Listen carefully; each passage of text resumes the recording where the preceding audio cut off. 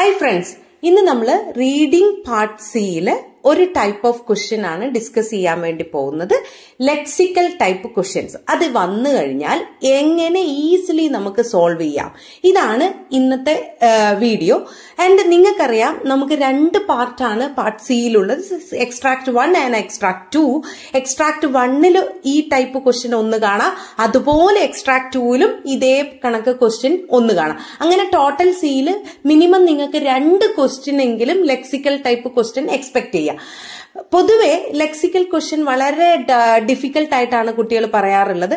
പക്ഷെ നമ്മൾ ഒന്ന് വിചാരിച്ചു കഴിഞ്ഞാൽ വളരെ ഈസി ആയിട്ട് നമുക്കിത് സോൾവ് ചെയ്യാൻ പറ്റുന്നതേ ഉള്ളൂ. അതിനുള്ള ഈസി മെത്തേഡാണ് ഇന്നത്തെ വീഡിയോയിൽ ഞാൻ ഡിസ്കസ് ചെയ്യാൻ വേണ്ടി പോകുന്നത്. നമുക്ക് നോക്കാം എന്താണെന്നുള്ളത്. അപ്പൊ നമുക്ക് ലെക്സിക്കൽ ടൈപ്പ് ക്വസ്റ്റ്യൻസ് എന്താണ്, എങ്ങനെയാണ് ഐഡന്റിഫൈ ചെയ്യുന്നതെന്ന് നോക്കാം. ആദ്യം നോക്കിയേ, ഒരു സാമ്പിൾ ക്വസ്റ്റ്യൻ ഇവിടെ എടുത്തിട്ടുണ്ട്. The word യൂബിക്വിറ്റസ് in paragraph 1 suggest that use of person and media players is.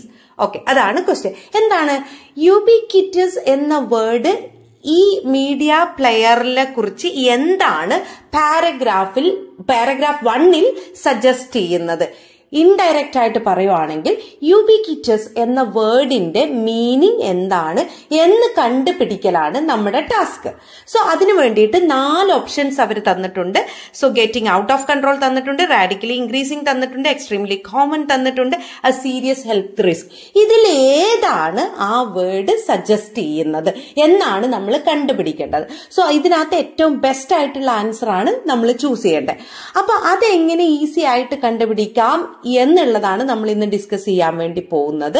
And പലർക്കും ഈ പറയുന്ന ലെക്സിക്കൽ ടൈപ്പ് ക്വസ്റ്റ്യൻസ് വളരെ ഡിഫിക്കൽട്ട് ആയിട്ട് പറയുന്നുണ്ട്. പക്ഷെ ഒന്ന് മനസ്സിലാക്കി കഴിഞ്ഞാൽ വളരെ ഈസി ആയിട്ട് നമുക്ക് ഇതിന്റെ ആൻസേഴ്സ് കണ്ടുപിടിക്കാൻ പറ്റാവുന്നതേ ഉള്ളൂ. ഇനി ഈ ലെക്സിക്കൽ റെഫറൻസ് ക്വസ്റ്റ്യൻ എങ്ങനെയാണ് നമ്മൾ പാരഗ്രാഫിൽ ഐഡന്റിഫൈ ചെയ്യുന്നത് എന്നുള്ളതാണ്. പാരഗ്രാഫിലും ആ വേർഡ് കറക്റ്റ് ആയിട്ട് ഹൈലൈറ്റ് ചെയ്തിട്ടുണ്ടാവും, ബോൾഡ് ലെറ്റേഴ്സിലായിരിക്കും. ആൻഡ് അത് അണ്ടർലൈൻ ചെയ്യും.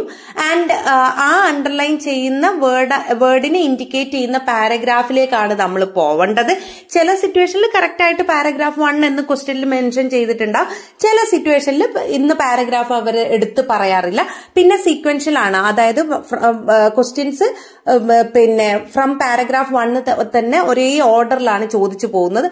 അതുകൊണ്ട് 1, 2, 3, 4 അങ്ങനെ തന്നെയായിരിക്കും നിങ്ങളുടെ ക്വസ്റ്റ്യൻസ് ഒരേ ഓർഡറിലാണ് വരുന്നത്. അപ്പോ പക്ഷെ ഈ ലെക്സിക്കൽ ടൈപ്പ് ക്വസ്റ്റ്യൻ ഐഡന്റിഫൈ ചെയ്യാൻ വളരെ എളുപ്പമാണ്. ഈ വേർഡ് അവിടെ ഹൈലൈറ്റ് ചെയ്തിട്ട് ഇപ്പൊ ഞാൻ പാരഗ്രാഫിൽ കാണിച്ച പോലെ ബോൾഡ് ലെറ്റേഴ്സ് ആയിരിക്കും, ചിലപ്പോൾ അണ്ടർലൈനും ചെയ്യും. അതുകൊണ്ട് തന്നെ വളരെ ഈസിലി നമുക്ക് പാരഗ്രാഫ് ഐഡന്റിഫൈ ചെയ്യാൻ പറ്റും. അപ്പൊ ക്വസ്റ്റ്യനിലും ആ വേർഡ് ബോൾഡ് ലെറ്റേഴ്സിലും അണ്ടർലൈൻ ചെയ്തിരിക്കും, പാരഗ്രാഫിലും ആ ലെറ്റേഴ്സ് ബോൾഡ് ആയിരിക്കും, അതുപോലെ അണ്ടർലൈൻഡ് ആയിരിക്കും. അപ്പൊ ഇത് രണ്ടും വെച്ച് നമുക്ക് ഈസിലി കമ്പയർ ചെയ്യാം. ക്വസ്റ്റ്യൻ നമുക്ക് മനസ്സിലായി. ഇനി നമ്മൾ നോക്കേണ്ടത് ഇത് എങ്ങനെയാണ് പെട്ടെന്ന് ആൻസേഴ്സിലോട്ട് എത്തേണ്ടത്. അതിനുള്ള സ്ട്രാറ്റജീസ് ആണ് ഇനി ഞാൻ പറഞ്ഞുതരാൻ പോകുന്നത്. ആദ്യം നിങ്ങൾ ചിന്തിക്കേണ്ടത്, do you have another question from the same paragraph? അതായത് നിങ്ങൾക്ക് തന്നെ അറിയാം, പാർട്ട് സിയിൽ ചില ക്വസ്റ്റ്യൻ ഒരേ പാരഗ്രാഫിൽ നിന്ന് തന്നെ 2 ക്വസ്റ്റ്യൻസ് വരും അല്ലെ. അപ്പൊ 2 ക്വസ്റ്റ്യൻ വന്നിട്ടുണ്ടെങ്കിൽ അപ്പൊ ഇതേ പാരഗ്രാഫിൽ നിന്ന് ഒരു ക്വസ്റ്റ്യൻ ഈ പറയുന്ന ലെക്സിക്കൽ റെഫറൻസ് കഴിഞ്ഞിട്ട്, for example lexical reference question number 1 ആണ്, അടുത്ത ക്വസ്റ്റ്യൻ നമ്പർ 2 ഇതേ പാരഗ്രാഫിൽ നിന്നുള്ള ക്വസ്റ്റ്യൻ ആണെങ്കിൽ നിങ്ങൾ ആദ്യം ക്വസ്റ്റ്യൻ നമ്പർ 2 സോൾവ് ചെയ്യുക. എന്തുകൊണ്ടാണ് അത് എന്നല്ലേ, ക്വസ്റ്റ്യൻ നമ്പർ 2 സോൾവ് ചെയ്ത് കഴിയുമ്പോൾ നിങ്ങൾക്ക് നല്ല ഐഡിയ കിട്ടും ആ പാരഗ്രാഫിനെ കുറിച്ച്. അത് കഴിഞ്ഞിട്ട് മതി ക്വസ്റ്റ്യൻ നമ്പർ 1 വരാൻ വേണ്ടിയിട്ട്. പിടികിട്ടിയെന്ന് വിചാരിക്കുന്ന എന്തെങ്കിലും ഡൗട്ട് ഉണ്ടെങ്കിൽ കമന്റ് ബോക്സിൽ ചോദിച്ചാൽ മതി കേട്ടോ. അപ്പോ അതേ പാരഗ്രാഫിൽ നിന്ന് വേറൊരു ക്വസ്റ്റ്യൻ ഉണ്ടോ എന്ന് നോക്കുക, ഉണ്ടെങ്കിൽ അത് ആദ്യം ചെയ്യുക. എന്നിട്ട് അത് കഴിഞ്ഞ് കഴിയുമ്പോൾ നിങ്ങൾക്ക് ആ നല്ല തറവായി ആ പാരഗ്രാഫ്. പിന്നെ നിങ്ങൾക്ക് ചിലപ്പോൾ ലെക്സിക്കൽ ഈ ടൈപ്പ് ക്വസ്റ്റ്യൻ വായിക്കാതെ തന്നെ ആൻസറിലോട്ട് എത്താൻ പറ്റും. നമ്മൾ ടൈം സേവ് ചെയ്യുക എന്നുള്ളതാണ് നമ്മുടെ അൾട്ടിമേറ്റ് എയിം. റീഡിംഗ് ആവട്ടെ, ലിസണിങ് ആവട്ടെ, അല്ലേ, ടൈമാണ് നമ്മുടെ ചലഞ്ച് എന്ന് പറയുന്നത്. അപ്പൊ ആ ടൈം എങ്ങനെ സേവ് ചെയ്യാം എന്നാണ് നമ്മൾ എപ്പോഴും നോക്കേണ്ടത്. സോ അതിനുള്ള ഒരു ഈസി മെത്തേഡാണ് ഇത്. അപ്പോൾ ഇതേ ക്വസ്റ്റ്യന്റെ പാരഗ്രാഫിൽ വേറൊരു ക്വസ്റ്റ്യൻ ഉണ്ടെങ്കിൽ അതാദ്യം ചെയ്യുക, അത് കഴിഞ്ഞ ഉടനെ ഇതിനകത്തോട്ട് വരിക. ഓക്കെ, അത് രണ്ടും അടുത്തടുത്ത ക്വസ്റ്റ്യൻസ് ആയിരിക്കും. അപ്പൊ ആദ്യം നിങ്ങൾ അത് നോട്ട് ചെയ്യുക. ഓക്കെ, അടുത്ത എന്താണ്? Read the before and after sentences and think about the കോണ്ടെക്സ്ച്വൽ meaning. ഇനി എൻ്റയർ പാരഗ്രാഫ് നമ്മൾ ലെക്സിക്കൽ റെഫറൻസ് ക്വസ്റ്റ്യന് വായിക്കണം എന്നില്ല. ഈ എവിടെയാണോ ഈ പെർട്ടിക്കുലർ വേർഡ് വരുന്നത് അതിന്റെ തൊട്ട് മുമ്പത്തെ സെന്റൻസ്, അപ്പോഴും ഒരു എക്സ്ക്ലൂഷൻ അവിടെ വരുന്നുണ്ട്. തൊട്ട് മുന്നത്തെ സെന്റൻസ് വല്ല കണക്ടറും വെച്ചാണ്, അതായത് ചിലപ്പോൾ ഒരു contrast connectors, for example but, however, although, ഇങ്ങനെ എന്തെങ്കിലും കണക്ടേഴ്സ് വെച്ചാണെങ്കിൽ അതിന് തൊട്ട് മുമ്പത്തെ സെന്റൻസ് തൊട്ട് വായിക്കാൻ തുടങ്ങണം. അല്ല, സ്ട്രെയിറ്റ് ഒരു സെന്റൻസ് ആണ് സ്റ്റാർട്ട് ചെയ്യുന്നതെങ്കിൽ ഈ വേർഡിന് തൊട്ട് മുന്നത്തെ സെന്റൻസ് തൊട്ട് വായിക്കാൻ തുടങ്ങിയാൽ മതി. അതുപോലെ ഈ വേർഡ് വരുന്ന സെന്റൻസിന്റെ തൊട്ടടുത്ത സെന്റൻസും വായിക്കണം. എന്തിനാണ് നമ്മൾ ഇങ്ങനെ വായിക്കുന്നത്? ഈ സറൗണ്ടിങ് സെന്റൻസ് എന്തിനാണ് വായിക്കുന്നതെന്ന് വെച്ചാൽ കോണ്ടെക്സ്ച്വൽ മീനിങ്. കോണ്ടെക്സ്ച്വൽ മീനിങ് എന്ന് പറഞ്ഞാൽ എന്താണ്? ആ സിറ്റുവേഷനുമായിട്ട് ബന്ധപ്പെട്ട് അതെന്താണ് അർത്ഥമാക്കുന്നത് എന്ന് കണ്ടുപിടിക്കുന്നതാണ് കോണ്ടെക്സ്ച്വൽ മീനിങ് എന്ന് പറയുന്നത്. അത് കണ്ടുപിടിക്കാൻ വേണ്ടിയിട്ടാണ് ഈ വേർഡിന്റെ മുന്നിലുള്ള സെന്റൻസും അതിനുശേഷമുള്ള സെന്റൻസും തറവായിട്ട് വായിക്കാൻ വേണ്ടി പറയുന്നത്. ഇപ്പൊ ഞാൻ നേരത്തെ പറഞ്ഞ പോയിന്റ് ഒന്നുകൂടി നിങ്ങൾക്ക് ക്ലിയർ ആവും. ദാറ്റ് മീൻസ് നമ്മൾ നേരത്തെ വേറെ ഏതെങ്കിലും ക്വസ്റ്റ്യൻ ഇതേ പാരഗ്രാഫിൽ വരുന്നുണ്ടെങ്കിൽ അത് ആദ്യം സോൾവ് ചെയ്ത് കഴിഞ്ഞാൽ ഇത് ക്ലിയർ ആയി, നിങ്ങൾക്ക് മനസ്സിലായോ? അപ്പോ അതാണ് അതിന്റെ പോയിന്റ്. ഇനി മൂന്നാമത്തെ പോയിന്റ് എന്താ? Compare it with the 4 answer options. ഏതാ ആ ഇറ്റ് എന്തിനെ സൂചിപ്പിക്കുന്നു? നിങ്ങൾക്ക് കിട്ടുന്ന ഒരു കൺക്ലൂഷൻ ഉണ്ട്, നിങ്ങൾക്ക് കിട്ടുന്ന ഒരു മീനിങ് ഉണ്ട്. ആ മീനിങ് നിങ്ങൾ നേരെ ഓപ്ഷൻസിലേക്ക് പോയി അതുമായിട്ട് കമ്പയർ ചെയ്യുക. എനിക്ക് കിട്ടിയ മീനിങ് ഏതായിട്ടാണ് കൂടുതൽ മാച്ച് ചെയ്യുന്നത് എന്ന് നോക്കുക. അത് എനിക്ക് കിട്ടിയ മീനിങ്ങിന്റെ സെയിം ഓപ്ഷൻസ് അവിടെ ഉണ്ടോ എന്ന് ശ്രദ്ധിക്കുക. ഉണ്ടെങ്കിൽ അതായിരിക്കാം ആൻസർ. പക്ഷെ ചാടിക്കേറി സെലക്ട് ചെയ്യരുത്. മറ്റ് 3 ഓപ്ഷൻസ് എലിമിനേറ്റ് ചെയ്തിട്ട് മാത്രമേ നമ്മൾ ആ കറക്റ്റ് ആൻസറിലോട്ട് എത്താവുള്ളൂ. ഓരോന്നും ചിന്തിക്കണം. ഇതെന്തുകൊണ്ട് ഞാൻ എലിമിനേറ്റ് ചെയ്യുന്നു? Because of this reason. ഇതെന്തുകൊണ്ട് ഞാൻ എലിമിനേറ്റ് ചെയ്യുന്നു? Because of this reason. അങ്ങനെ ഓരോന്നിനും ജസ്റ്റിഫിക്കേഷൻ കൊടുത്ത് എലിമിനേറ്റ് ചെയ്ത് മാത്രമേ നിങ്ങൾ കണ്ടുപിടിച്ച മീനിങ്ങുമായിട്ട് ഒത്തുപോകുന്ന ഓപ്ഷൻ ആൻസർ ആയിട്ട് സെലക്ട് ചെയ്യാൻ പാടുള്ളൂ. അപ്പോ ഈ 4 സ്ട്രാറ്റജീസ് നിങ്ങൾക്ക് മനസ്സിലായി. ഇനി നമ്മൾ ഈ സ്ട്രാറ്റജീസ് ഇംപ്ലിമെന്റ് ചെയ്യാൻ വേണ്ടി ഒരു സാമ്പിൾ ക്വസ്റ്റ്യൻ ചെയ്യാൻ വേണ്ടി പോവാണ്. അപ്പൊ അതെങ്ങനെയാണ് ചെയ്യുന്നത്, അത് ഈസി ആണോ എന്നൊക്കെ നമുക്കൊന്ന് അനലൈസ് ചെയ്യാം. അപ്പോ നമ്മൾ പാരഗ്രാഫ് വായിക്കാൻ വേണ്ടി പോവാണ്. ഈ പാരഗ്രാഫിനെ കുറിച്ച് നേരത്തെ നമുക്ക് ഐഡിയ ഇല്ലാത്തതുകൊണ്ട് ആദ്യം തൊട്ട് ഞാനൊന്ന് വായിച്ച് മീനിങ് പറഞ്ഞു തരുവാണേ. So most of us have experienced walking past someone and being able to hear every sound coming from their headphone. അപ്പൊ എന്താ പറയുന്നത്?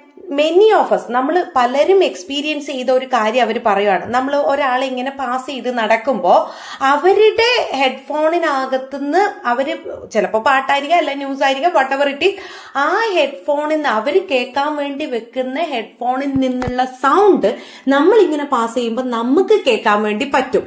ഇൻഡയറക്റ്റ് മീനിങ് എന്താണ്? അത്രയും ഒച്ചത്തിലാണ് അവരാ വോളിയം ഇട്ടേക്കുന്നേന്നുള്ളതാണ്. ഓക്കെ, ഇനി if you have ever wondered whether this could be damaging their hearing, the answer is yes.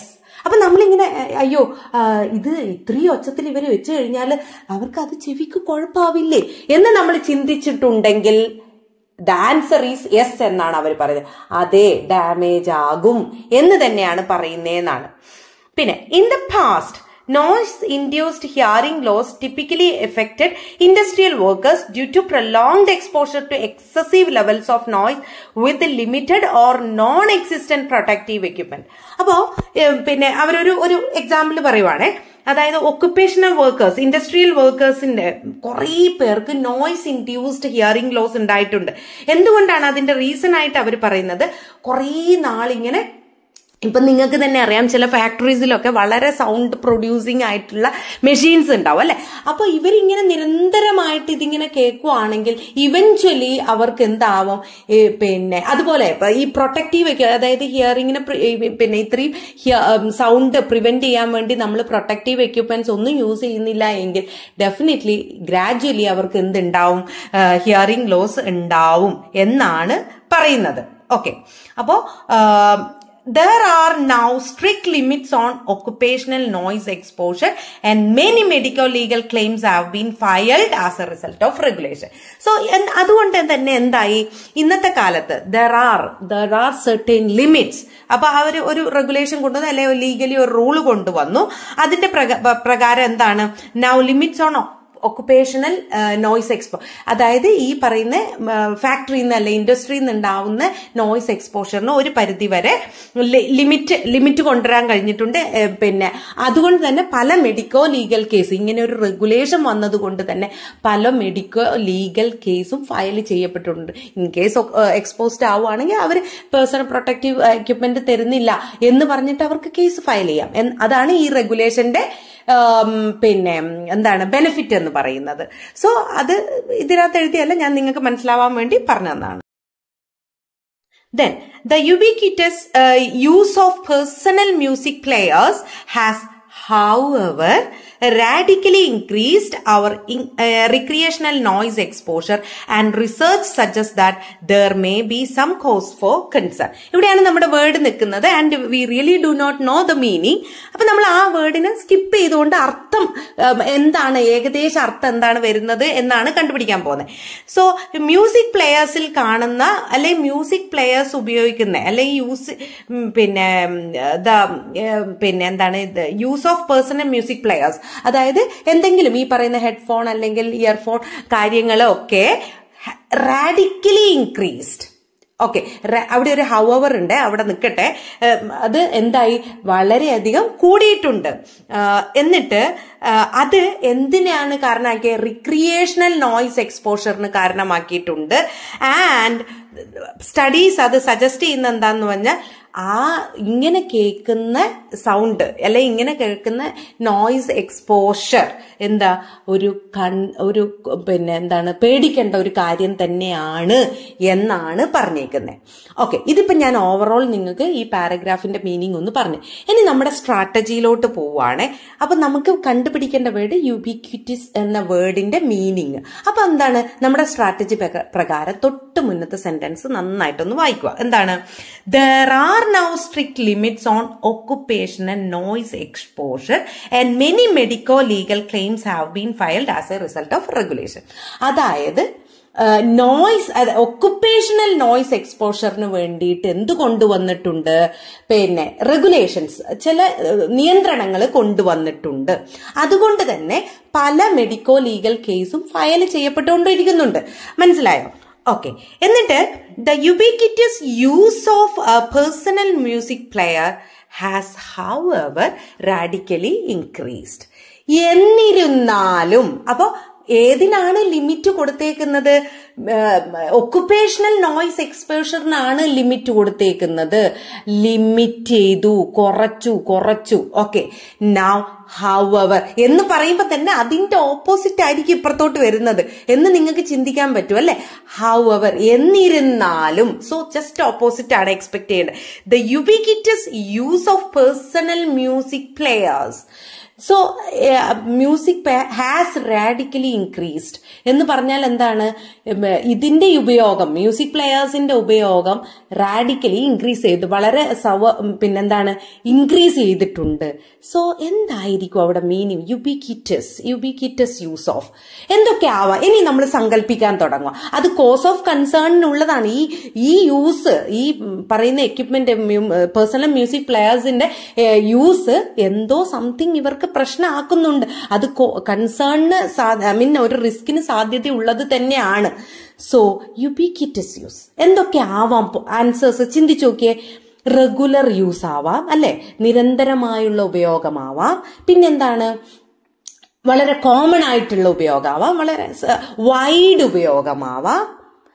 Increased വരില്ല, കാരണം already has increased ഇപ്പുറത്ത് കൊടുത്തോണ്ട് പിന്നെ കൂടുതലായുള്ള ഉപയോഗം വരാൻ സാധ്യത. അപ്പൊ റെഗുലർ യൂസ് ആവാം, പിന്നെ കോമൺ യൂസ് ആവാം, അല്ലെങ്കിൽ പിന്നെ വൈഡ് യൂസ് ആവാം. ഇതിലേതെങ്കിലും ആയിരിക്കാം. എന്തായാലും ഇപ്പുറത്ത് ലിമിറ്റ് ചെയ്തു, അപ്പൊ അതിനേക്കാളും കൂടുതൽ ഇപ്പുറത്തുണ്ട്. അതാണ് ഹൗവർ സൂചിപ്പിക്കുന്നത്. സോ അങ്ങനെ എന്തെങ്കിലും ആകാം ഇതിന്റെ കോണ്ടെക്സ്ച്വൽ മീനിങ്. ഇങ്ങനെയൊക്കെയാണ് നമുക്ക് അർത്ഥം അവിടെ തോന്നുന്നത് അല്ലെ. അപ്പോ ഇനി എന്താണ് അടുത്ത ടാസ്ക്, നമ്മൾ ഈ പറയുന്ന സാധനം നമ്മുടെ എന്താണ് ഓപ്ഷൻസുമായിട്ട് നമുക്ക് ഏകദേശം മീനിങ് പിടിയിട്ട്. അപ്പൊ എന്തോ തരത്തിലുള്ള ഉപയോഗം മ്യൂസിക് പ്ലെയേഴ്സ്, പേഴ്സണൽ മ്യൂസിക് പ്ലെയേഴ്സിന്റെ ഉപയോഗം ഒരുപാട് കൂടിയിട്ടുണ്ട്. അത് ഒരു കൺസേൺ ആണ്, ഇപ്പോഴത്തെ ഒരു കൺസേൺ ആണ്. അപ്പൊ അതിന് പോസിബിൾ ആയിട്ടുള്ള ആൻസേഴ്സ് ആണ് നമ്മൾ ഒന്നുകിൽ വൈഡ് ഉപയോഗം, അല്ലെങ്കിൽ കോമൺ ഉപയോഗം, അല്ലെങ്കിൽ റെഗുലർ ഉപയോഗം, ഇങ്ങനെ ഏതെങ്കിലും ആയിരിക്കാം ആൻസർ. എന്തോ തരത്തിലുള്ള ഉപയോഗം അല്ലെ, എന്തായാലും കുറവല്ല. കാരണം എന്നാ, ഇപ്പുറത്ത് പിന്നെ ലിമിറ്റ് ചെയ്യപ്പെട്ടു, അതിന്റെ ഓപ്പോസിറ്റ് ഹൗവർ പറഞ്ഞിട്ടാണ് ഇപ്പുറത്ത് വന്നേക്കുന്നത്. അതുകൊണ്ട് ലിമിറ്റഡ് അല്ല, അപ്പൊ അതിന്റെ ഓപ്പോസിറ്റ് ആയിട്ട് വരുന്നതാണ്. ആ പോസിബിൾ ആൻസേഴ്സ് ആണ് നമ്മുടെ മനസ്സിൽ ഇപ്പൊ വന്നേക്കുന്നത്. ഇനി നമ്മുടെ അടുത്ത ടാസ്ക് ഈ നമ്മുടെ മനസ്സിൽ വന്ന ഉത്തരം ആൻസർ ഓപ്ഷൻസ് ആയിട്ട് വന്നിട്ടുണ്ടോ എന്ന് നോക്കുക. ഓക്കെ, ഫസ്റ്റ് ഓപ്ഷൻ എന്താ പറയുന്നേ? Getting out of control. അതായത് മാനേജ് ചെയ്യാൻ പറ്റാത്ത വിധത്തിലോട്ട്, ഔട്ട് ഓഫ് കൺട്രോൾ, അതായത് വളരെ അങ്ങ് പിന്നെ അതിന്റെ എക്സ്ട്രീം ലെവലിലോട്ട് പോയി. അപ്പോ അതാണോ ആൻസർ? ഒന്ന് ആലോചിക്കുക. അതാവണമെങ്കിൽ ഹാസ് റാഡിക്കലി ഇൻക്രീസ്ഡ് എന്ന വേർഡ് ഇപ്പുറത്ത് കിടക്കും. അതായത് റാഡിക്കലി ഇൻക്രീസ്ഡ്, ഹാസ് ഇൻക്രീസ്ഡ് എന്നുള്ള ഒരു ഓപ്ഷൻ, ഒരു സെന്റൻസ് ഇപ്പുറത്ത്, ഒരു ഫ്രേസ് ഇപ്പുറത്ത് കൊടുത്തിട്ടുണ്ട്. അതായത് ഇതിന്റെ ഉപയോഗം, ഇതിന്റെ എന്തോ തരത്തിലുള്ള ഉപയോഗം ഇപ്പൊ ഇൻക്രീസ് ചെയ്തിട്ടുണ്ട് എന്ന് പറയുന്നതിനർത്ഥം ഒരിക്കലും ഔട്ട് ഓഫ് കൺട്രോൾ അത് പോവില്ല. മനസ്സിലായില്ലേ? അതുകൊണ്ട് തന്നെ പെട്ടെന്ന് ഔട്ട് ഓഫ് കൺട്രോൾ എന്ന് പറഞ്ഞാൽ വളരെ അത് നമ്മുടെ കൺട്രോളിൽ നിന്ന് അപ്പുറത്തേക്ക് പോയി, മാനേജ് ചെയ്യാൻ പറ്റാത്ത വിധത്തിലോട്ട് പോയി എന്നാണ്. സോ അങ്ങനെ ഉണ്ടെങ്കിൽ ഹാസ് ഇൻക്രീസ്ഡ് അവിടെ കൊടുക്കില്ലായിരുന്നു. ഓക്കെ, അതുകൊണ്ട് തന്നെ എ എന്ന ഓപ്ഷൻ നമുക്ക് ഈസിലി എലിമിനേറ്റ് ചെയ്യാം. ആൻഡ് സെക്കൻഡ് തിങ്, പിന്നെ റാഡിക്കലി ഇൻക്രീസിങ് നിങ്ങൾക്ക് എളുപ്പത്തിൽ കട്ട് ചെയ്യാം. കാരണം അത് ഓൾറെഡി സെന്റൻസിലുള്ളതാണ്. നിങ്ങൾ അവിടെ വെച്ചൊന്ന് കമ്പയർ ചെയ്ത് വായിച്ചു നോക്കണേ. ഹാസ് റാഡിക്കലി ഇൻക്രീസ്ഡ് എന്നുള്ളത് ഒരിക്കലും 2 പ്രാവശ്യം ഒരേ സെന്റൻസിൽ റാഡിക്കലി ഇൻക്രീസിങ് 2 പ്രാവശ്യം പറയോ? ഇല്ലല്ലോ. സോ അതുകൊണ്ട് തന്നെ അത് ഈസി ആയിട്ട് നിങ്ങൾക്ക് എലിമിനേറ്റ് ചെയ്യാം. ആൻഡ് സി, എക്സ്ട്രീംലി കോമൺ, അത് നമ്മുടെ ഒരു possible answer. Regular, common, wide ഒക്കെ ആയിരുന്നു നമ്മുടെ മനസ്സിൽ വന്ന ആൻസേഴ്സ് അല്ലെ.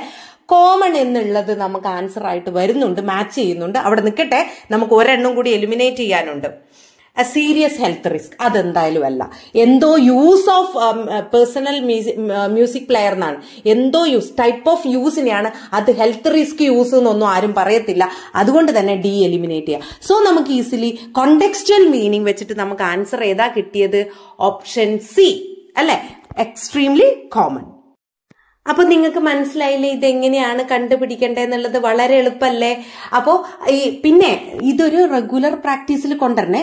പ്രാക്ടീസ് കൂടുന്നതിനനുസരിച്ച് നിങ്ങളുടെ തോട്ടിന്റെ വേഗതയും കൂടും. അപ്പോ ഓൾ ഓഫ് എ സഡൻ ഒരു ദിവസം കൊണ്ട് നമുക്ക് ഇത് പെട്ടെന്ന് അച്ചീവ് ചെയ്യാൻ പറ്റുന്ന ഒരു കാര്യമല്ല. സോ റെഗുലർ പ്രാക്ടീസിലൂടെ നിങ്ങൾക്ക് ഈസിലി ഇങ്ങനെയുള്ള തോട്ട്സ് കൊണ്ടുവരാൻ പറ്റും. പിന്നെ ഞാൻ ആ പറഞ്ഞ കാര്യം വളരെ ഇമ്പോർട്ടന്റ് ആണ്. ഇതേ പാരഗ്രാഫിൽ നിന്ന് വേറെ ക്വസ്റ്റ്യൻ ഉണ്ടാകും, അത് ആദ്യം ചെയ്യണം. അത് വളരെ ഇമ്പോർട്ടന്റ് ആണ്. അത് ചെയ്ത് കഴിഞ്ഞ് നമുക്ക് ഇതിനകത്തോട്ട് വരുമ്പോ നിങ്ങൾ വായിക്കാതെ തന്നെ നിങ്ങൾക്കത് വായിച്ചു പോകുമ്പോൾ തന്നെ ആ മീനിങ് നമ്മുടെ ഉള്ളിലേക്ക് വരും. ഈവൻ ദോ നമുക്ക് ആ പെർട്ടിക്കുലർ വേർഡിന്റെ മീനിങ്, അല്ലെ വേർഡ് ആവാൻ ചിലപ്പോൾ ഫ്രേസും ആവാം കേട്ടോ. അപ്പോൾ ആ പെർട്ടിക്കുലർ വേർഡ് ഓർ ഫ്രേസിന്റെ മീനിങ് നമ്മുടെ ഉള്ളിലോട്ട് വരും. അതൊന്ന് കമ്പയർ ചെയ്താൽ മതി. ഓപ്ഷൻസുമായിട്ട് കമ്പയർ ചെയ്യുമ്പോൾ you will be easily finding out the answer. Okay, അപ്പം ഞാൻ ഈ ചെയ്ത വീഡിയോ നിങ്ങൾക്ക് യൂസ്ഫുൾ ആയി തോന്നുന്നുണ്ടെങ്കിൽ നിങ്ങളുടെ ഫ്രണ്ട്സിലേക്ക് ഒന്ന് ഷെയർ ചെയ്ത് കൊടുക്കുക. അതുപോലെ നമ്മുടെ ചാനൽ ഒന്ന് സബ്സ്ക്രൈബ് ചെയ്ത് അടുത്ത് കാണുന്ന ബെല്ലൈക്കൺ കൂടി എനേബിൾ ചെയ്ത് വെക്കുക. എങ്കിൽ മാത്രമേ ഞാൻ അടുത്ത വീഡിയോ ഇടുമ്പോൾ നോട്ടിഫിക്കേഷൻ നിങ്ങൾക്ക് കിട്ടുള്ളൂ കേട്ടോ. So thank you so much.